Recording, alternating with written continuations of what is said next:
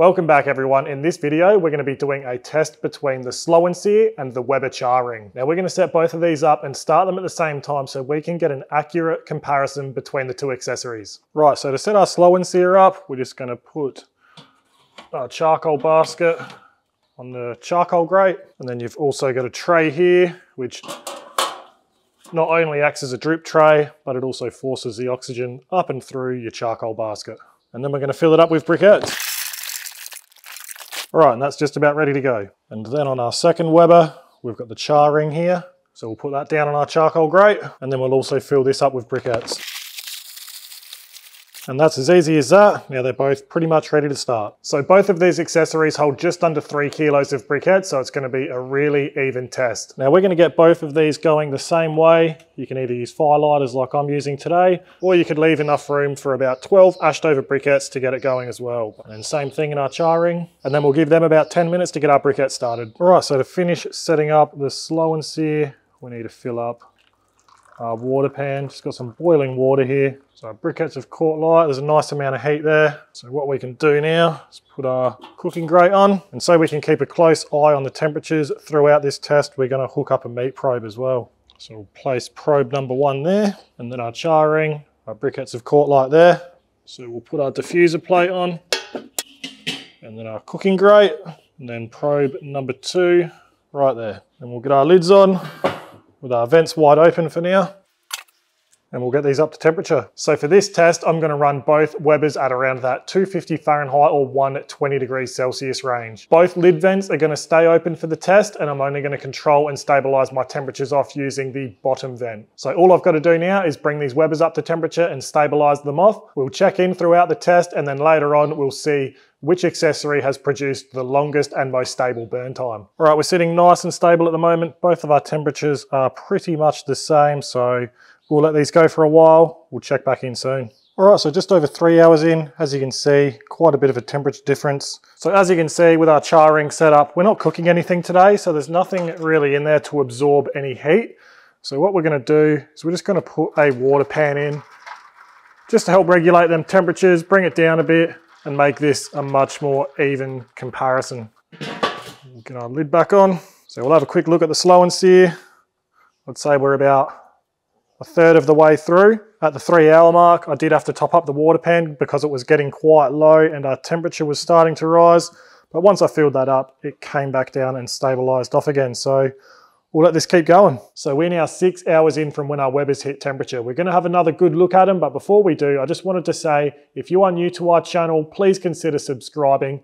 It's a great way to show your support, and that way you won't miss any of our new videos that are coming out. Right, so we're at 266 in the Slow and Sear and 287 in the Char Ring. Let's open them up and have a good look. So the Slow and Sear. So the hottest part of this burn is right in the middle there, so I'd say we're just about halfway there, so we're definitely on track for a 12-hour burn. Now let's have a look at the Char Ring.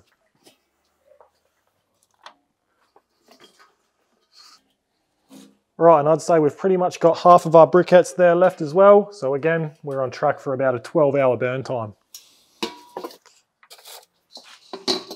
And as you can see, there's enough room between the diffuser plate and the cooking grate for a drip tray or a water pan. So we'll get this lid back on and let it keep going. We're obviously over our target temperature in both Webers, especially in that Char Ring setup. That's because we've only got a small water pan in there. You've got to remember, if you had a big brisket in there or a big pork butt, something that's going to absorb a lot of heat, that's really going to help keep your temperatures stable. Because right now I've got my bottom vent pretty much closed. If I had a big brisket in there or something, I'd probably have it open about a quarter of the way. So we'll let these things keep going and we'll come back soon. All right, we're at the 8 hour mark, 267 on the Slow and Sear, 273 on the Char Ring.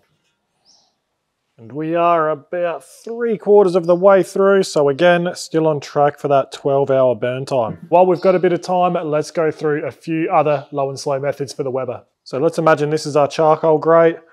You can use 2 Weber charcoal baskets, just like so. And we'll imagine the bowl of our Weber is sitting around here, so these would be hard up against the bowl of the Weber. You would fill up both your baskets, but you'd leave enough room here for about 10 to 12 ashed over briquettes. So you'd put your ashed over briquettes in here, they'd slowly burn through this pile here, and then through these vent holes here, these briquettes actually start catching light, and then they slowly burn through this basket as well. So a very similar method to the slow and sear, but it just uses 2 charcoal baskets instead. And then probably one of the most commonly used methods would be the snake method. So that's just getting your briquettes, stacking them up in a domino fashion like so. We're not going to do a full snake, we'll just do a mini one as a demonstration. So for these smaller briquettes, I usually go a 2x2 stack. If you're using bigger briquettes, you can go 2 on the bottom and then just 1 through the middle if you want. Like I said, these smaller briquettes are better off doing a 2x2 stack. So let's imagine you've built this snake most of the way around your charcoal grate. So to start your snake, you want your 10 to 12 ashed over briquettes at the start, going with the domino sort of fashion, and then using your vent control, that's just going to slowly burn throughout your cook, lasting 10, 12, 14 hours.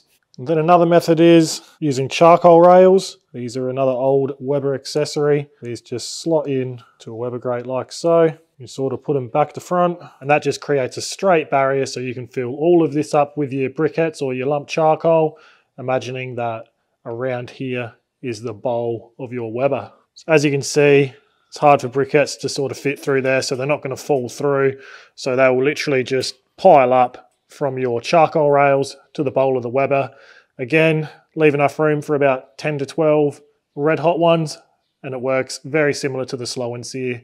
Obviously without the inbuilt water pan, but you can always put a water pan in on the other side here if you need. So we do cover off a few of those methods we just shown in a previous video we've done. I'll put a link down in the description if you want to check it out. And I would recommend having a look online for the 2 accessories we're using today. There's lots of different variations and different businesses doing these types of accessories. So some are more expensive than others. So have a look online and find what's suitable to your budget if you are looking for something like this. And if you've got another method you'd like to share with us, let us know in the comments below. So we're going to let these Webers keep going now, and we'll be back once we are basically at the end of this burn. All right, so we're just over 11 hours into this test, and over the last 45 minutes or so, I've just seen our temperatures start to dip. So let's open up these Webers and see where we're at. So as you can see, we're at 238 in the slow and sear and 268 in the Char Ring. And we are right at the end of our briquettes in there. I reckon we'd still hold 225 for at least another hour. So that's 12 hours out of that setup. Let's have a look at this Char Ring. So we were still holding 270 here. So we've still got quite a few briquettes that are going nicely. A few over here, a few unburnt down here. So I reckon there's still at least an hour and a half to 2 hours in there. So you're looking at 12 to 13 hours at least out of that. As you can see, the slow and sear is back up to 237 now. And that Char Ring is climbing back up really fast. That'll probably stabilize back off at around 250 or even at 270-ish where it was before we pulled it apart. So both really impressive setups with great burn time. We'll definitely get 12 hours out of that slow and sear, and I can see us getting at least 13 to 14 hours, maybe even more out of that Char Ring. And the thing I love most about that Char Ring is you don't lose any space on your cooking grate. So there you have it. There's a couple of really cool accessories for the Weber kettle that'll make your life a bit easier when smoking meat.